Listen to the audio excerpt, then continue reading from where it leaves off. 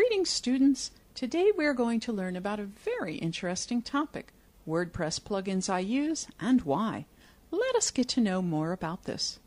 Over the period of 5 years of blogging, I have come across many WordPress plugins, and I believe in more custom codes instead of using plugins, but the fact is, plugins are easier to implement than codes. Here I'm sharing all the WordPress plugins that I use at Shout Me Loud, and you can pick those which you think are going to be useful for your blog.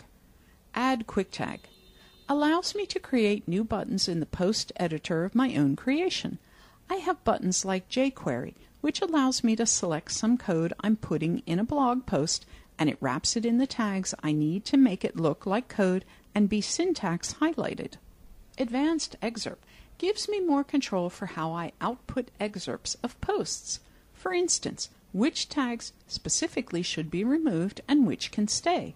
Also allows for one-off control with a custom function. Clean Notifications, extremely old but still vital for me.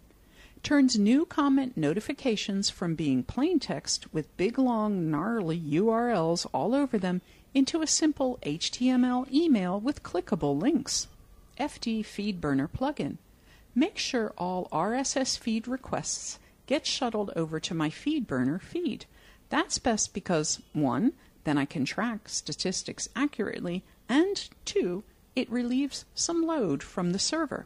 Live Comment Preview.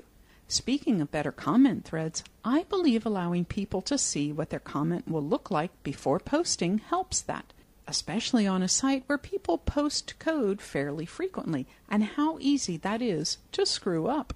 Restrict Content Pro, the heart that makes the lodge work. Some content just isn't available to view on the site unless you've logged in and have an active subscription. This makes all that happen. I use the PayPal Pro and CSV User Import plugins for it. Plugin plugins. WordPress SEO takes care of all the little best practices stuff that is tedious to deal with otherwise. Things like using ideal page title formats, proper meta tags, canonical URLs, sitemap building, social media data, etc.